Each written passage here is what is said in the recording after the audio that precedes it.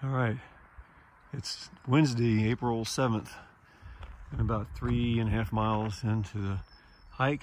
Had my best sleep ever on the trail last night.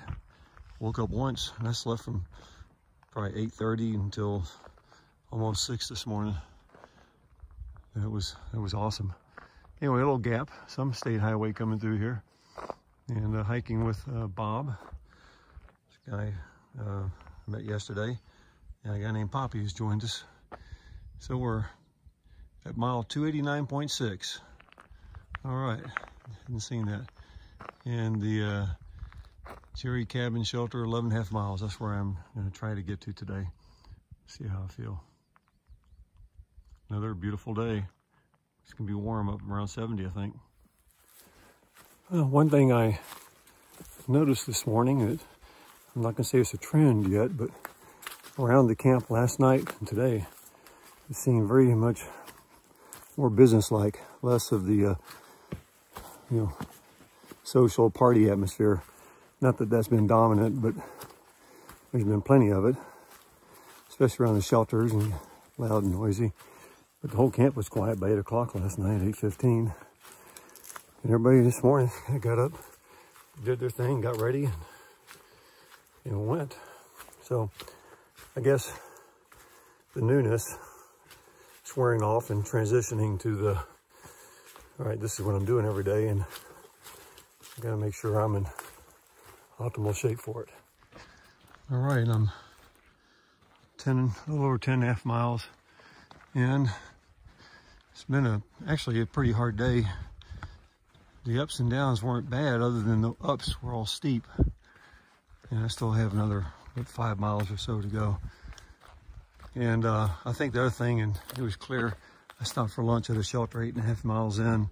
Several people were there. I think probably were at the same shelter I was at the night before. And, you know, we're all kind of suffering from the heat.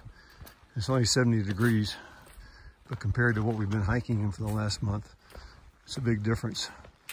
And adjustment on the body. So drinking a lot of water, putting electrolytes in it. I've been through 2 liters and filled up on another 1 3/4 liters at the when I stopped for lunch. Back to a thought I had a little while ago about maybe things are settling down, and in terms of more business-like on the trail. I think I can kind of compare it to, even though this is by no means a race, but running a race where you're trying to get out front to establish yourself and stay with the pack. It's easier to stay with the pack than to try to catch up to it later. And obviously this is a marathon, not a sprint. So I think, myself included, a lot of people got off, thinking I have to get to the next shelter because it's gonna be crowded with all the people on the trail. I wanna make sure I get a spot in the shelter if it's bad weather, or a good tent site if it's not. And that seems to be thinning out, though I'm not going to say it's not. There's still not a lot of people out here, but I don't know what the percentage is, but I know a lot have left the trail that started it.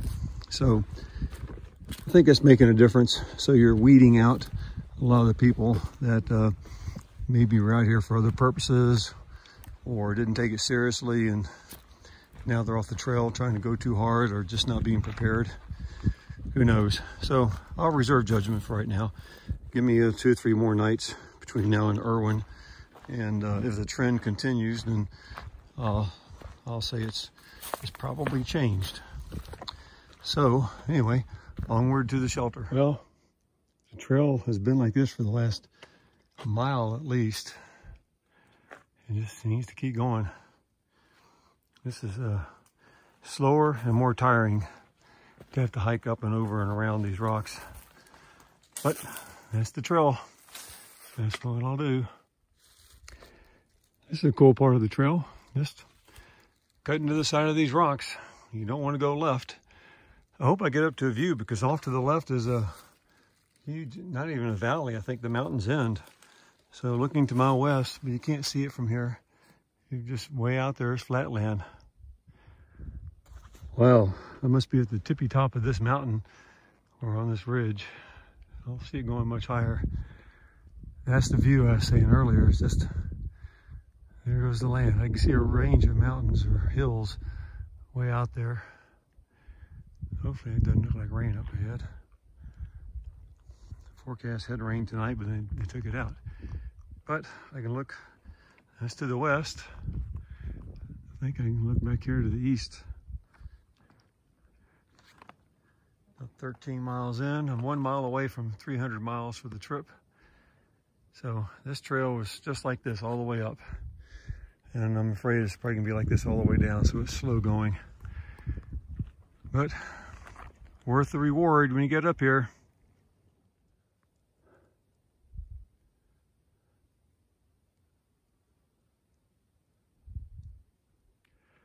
I have to say so far, I want to say this is the hardest part of the trail. Very difficult ups and downs with really could be quite dangerous if you're not just super slow and careful. I'm going back up on this side here in a second. But yeah, I compared it to Mount Albert, except Mount Albert was short duration. This one's gone on for 2 miles at least. And I got to go downhill still. Not complaining, it's been beautiful and quite the experience. But I'm taking it carefully. That was fun. My pack just barely fit through there. Now, on to more. Right, actually I think this is 300.1 or a tiny little bit over, but Guttux had me at 300 to 100 yards back or so. Anyway, 300 miles on the trail. And I will have to say, that Bald Scald or something, I have to get the name of that hill, I just came down that mountain. That was, wow. It was hard, it was scary, it was challenging, it was technical, especially with the pack on, but it was beautiful, it was rewarding. I'm glad I had a chance to do that. They have a trail that stays along the base of the mountain in bad weather that you can take as an alternate, because you're exposed up there and there's no running out. You're just climbing rocks one step at a time, and many times stopping and looking for the next step. Oh, I'm glad that's done, but I'm glad I did it. And I will verify the name of that place because I don't want to forget it. To me, the most challenging part on the AT so far. Just thought this was an interesting road. I don't know what comes up that, but not with those trees down. Anyway, Round Knob Road. Trail continues this way. I'm about 1.5 miles, 4/10 from the Shltr, which I am ready to get to. I always seem to have a bit of a surge of energy when I get close to the Shltr, kind of like a horse being drawn to water. And I'm keeping up a pretty good pace now that the trail is normal. It's uphill right now, but at least it's a normal path. So looking forward to being there in about 35-40 minutes.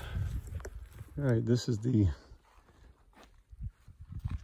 Cherry Cabin Shltr at mile 301.8. I'll just get the sign real quick. And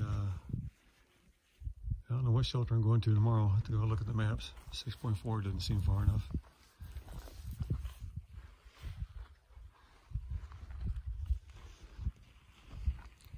Pretty campsites. Water down the hill. Air cables. That's my tent. I'm walking down the trail right now, so it goes past a bunch of tent sites along here. It's hard to find one that's level.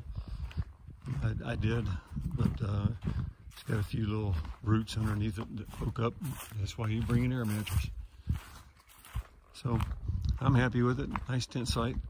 Plus I got a big log and a rock I can sit on. These darn black bugs, whatever they are, would go away. These little flies, they sit and they bite and they draw blood, but there's no itch from them. So note to self, next time in town, I need bug repellent.